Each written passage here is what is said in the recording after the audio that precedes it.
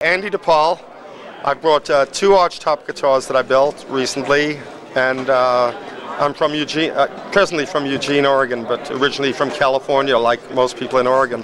Well, they're essentially two archtop guitars, and essentially, you could tell I kind of more than a little bit like the old D'Angelico and D'Acquisto guitars, and I'm not trying to copy them exactly, but I'm trying to get their flavor with my own little ideas into it. And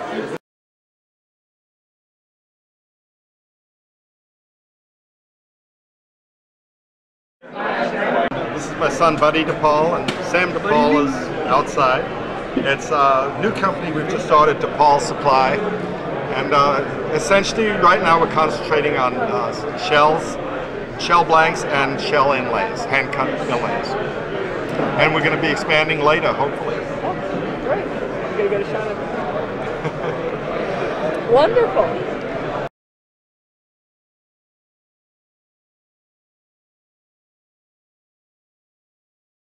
Andy DePaule, Buddy Lee DePaule, and Sam DePaule. We're from Eugene, Oregon. You seem to have some pearl there. We have a little bit of pearl. This is Pearl Alley right here. That's what you should get next to that silence. Show us some of this pre-cut stuff, Andy. I'll come over there. Cut materials. Yeah, these are all hand cut. We have a workshop over in Vietnam where we do all of this cutting, and we process all the shells into shell blanks and then cut all of the different inlays.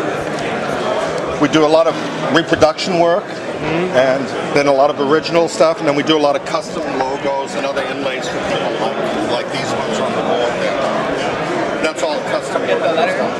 The quality of that cutting is unbelievable. It's better than I could ever do myself. Look at this. Yeah. Pearl inlaid into apple. It's hard. People don't believe it, but it's all done by hand. None of this is machine done. I would say it was laser, but I didn't know better. Yeah, most people do think so. Yeah. The only thing we use the computer for is for doing the drawings. You know, and everything else is done by hand.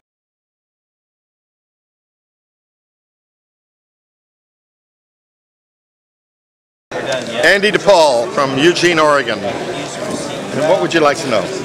Well, what you got here? Well, we have mainly inlays, and that you're looking at, well, that was one we did.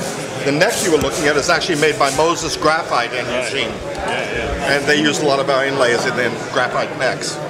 Do they form them in there? Or? Yeah, they embed them right in the graphite.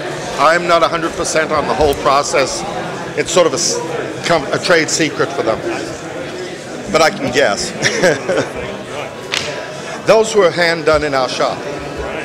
And that was actually a mistake. There was, they were supposed to make one and they made two, so I just have to wait for another guy named Charlie Davis to come along. I thought you were going to say it was a misspelling. No. Okay, boy, look at all this stuff. Okay, so my name is Buddy DePaule. We're with DePaule Supply. We're an inlay shell company. We've been supplying luthiers with seashell products. We supply a lot of inlays from rosettes to full set fretboards. We do a lot of custom stuff, so we do a lot of names and just random pictures for people that are doing custom builds. But my father, Andy, is the main guy that started the business. After he stopped building, he started the shell business. And as of now, we just kind of supply all the luthiers and a lot of people with shells. What's the first GAL convention you attended? I think that was about 16 years ago. We haven't been here for the last two, but I remember when I was real little. I think I was in middle school, and my dad took me here. You grew up with a GAL? I think it was actually in 2000 about. Yeah, but I've known all the luthiers in this area since I was little and in the Portland area, and we're starting to come back to this one, and we won't miss another show again. We've missed 2 or 3, but we won't miss any more. Okay, thanks. Yeah, thank you guys. I just wanted to tell you, a couple of weeks ago I was reading, I just finished Dickinson's second book. Yeah. I love that little you party. saw that, It was right? great. Yeah. I loved it.